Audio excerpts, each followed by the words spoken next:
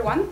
Thank you for being here. I'm Victoire Girard and very much looking forward to your thoughts on this work, where I'm interested in the question of whether affirmative action can trigger sabotage.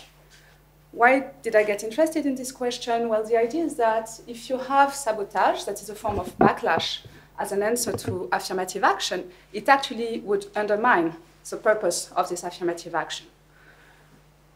Very broadly speaking, affirmative action, the idea is getting quite widespread, focusing on electoral quotas alone. That are the topic of my talk today. You have them in more than 100 countries worldwide. And it's a very efficient tool if you want to change visibly and immediately an outcome of interest, say the number of people of a low caste that are at the head of an electoral council. The problem is that it's also controversial, and in particular from the view of the people that do not benefit from it. By the very nature of the affirmative action, you want to go beyond non-discrimination, so you push forward a group. The idea of sabotage is that you have two agents, and one is willing to pay a bit so that the other one will lose more, so that everyone loses in the end of the day, but the agent who paid a bit improved its relative position. And there's unfortunately quite a bit of evidence that there may be sabotage taking place after affirmative action. It's an idea that's theoretically grounded, that has been proved during a lab in the field experiment, one of them performed by Joseph, who is the next speaker, and also in horse races. I like that this was published in an econ journal. And the question I'm asking today is whether you can try to capture that with quote-unquote real-world data. So I'm kind of bringing this question to the nationwide policy of affirmative action for electoral councils in India. And of course, what it means that I will be in a less controlled environment than what you can have during a lab in the field experiment. And there's a trade-off between this and the fact that then I can use this administrative or household survey data that are also nationwide. So administrative data on caste-based crimes that span all of India, and survey data that's also national. And the conclusion is quite sad, since our results I obtained with this data are consistent with sabotage taking place. So the main contributions would be threefold. First of all, the risk of one-size-fits-all logic. Some of you may have in mind this very nice paper by Girard and co-author, where they consider the case of gender electoral quotas in India and show that it increased crimes against women, but it's actually a good news, because when you look at the way the pattern of crime increased, it's consistent with an empowerment effect. Unfortunately, in the case of my result, it's the same country, it's the same policy, but along the caste dimension rather than the gender dimension, and point by point, my results are the opposite of theirs. So it's really like pushing forward all these ideas that in institutional work, you need to be careful about what are the detail of the implementation. It also confirms this possibility that affirmative action may trigger sabotage with this nationwide data. And a third, more methodological contribution is the idea that by combining this household and crime data, I can push forward the idea that caste-based murders in particular are a good proxy of what is the extent of untouchability practice or caste-based discrimination in India today. So, good, that's it for the general introduction. Now you know more or less everything about the paper, but let's go a bit more into details. First of all, the question of caste. So caste have quite a few important features, very broadly for today. The first one is a sort of persistence because caste is an inherited identity, and you have important segregation, not only in the labor market, but also in the marriage market. So if you look at survey data, you have over 74% of respondents to a survey by Banerjee and Co. So who says that they want to have a within Jati wedding.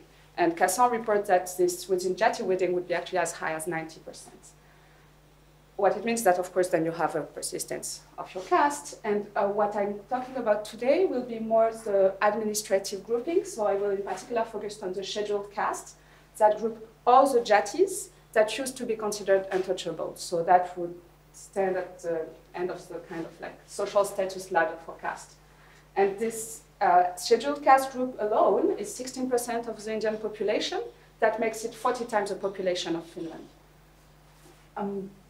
Unfortunately, still today, this caste distinction and even using the very broad caste categories is a marker of socio-economic inequalities. If you look at poverty rate, among people of the SC, it's more than twice the poverty rate among people of the other caste. You also have like various accounts in survey data of exclusion from public goods. So in 50% villages, members of the SC will be prevented to access the water source. In the Hindi belt, you have 44% members of the SC that cannot enter some street in their village because of their caste. So it's still today a very important question. And the Indian state is trying to acknowledge that and fight this persistence with a widespread affirmative action program. The affirmative action program I will focus on today is maybe the biggest of the latest one, that is quota in local political council. The idea is that you have this equivalent of town hall, kind of, and that on a rotating basis, the administration says that the equivalent of the mayor needs to be a member of a given caste, and I'm in particular here interested in the members of the scheduled castes. And this policy was constitutional in 1993, but implemented in a staggered manner across the different states. So 4 states implemented it before 1992, 8 states between 1993 and 1995, and 5 states after 1995. And this staggered implementation will be interesting for me to see what is the effect of the implementation of the policy. The other interesting aspect of the policy is that so it rotates within the states, such that if your village this time doesn't have this quota for the mayor equivalent, or members of the council actually, it can have it at the next election. And that's not up to your village or the caste relationship in your village that will decide it. And the last feature that makes it important is that this form of quota is particularly visible because it's for political representative. So everyone in the village knows what is the identity of the political representative, and in particular, the guy who used to be a mayor or his friends. And the question then is, what does it change? To try to assess that, I turn to different sets of data. And first of all, this like administrative crime data. It's collected at the state, it's public at the state level yearly since 1992. And it makes a distinction in recording since 1992 that is really interesting because you have a separate file to register cases of crimes when the victim is a member of a scheduled caste, the person who filed the complaint with the police, because that's the data I'm using. The victim is a member of a scheduled caste, and the perpetrator, the suspected person who committed the crime, is a member of a higher caste. So if you control for the share in the population, it can be a nice indicator of what is caste-based targeted crimes. And there's actually quite a bit of evidence that these caste-based crimes evolve with things that are related to caste consideration, such as change in relative wealth or access to some water sources that are both having symbolic weight. However, this data doesn't have any advantages. It also has one issue, which is that because it's this administrative data, you need to have had not only a crime taking place, but also a person going to the police to report this crime, and the police willing to record that crime. And to acknowledge for that, what I will do is actually reasonably standard in the literature that is putting a lot of emphasis on the murder statistic, because it is the one that is the least likely to suffer from the reporting and recording bias. Because if you have a burden, it's harder to hide. And formally, the way I will study this question is taking the log of the crime rates, given the number of SC households. And the way I aim at identifying this alpha-1 coefficient is with the staggered implementation, so by including state and year fixed effects. The special crimes, it's offenses that are by themselves also symbolically loaded. So for example, preventing access to water.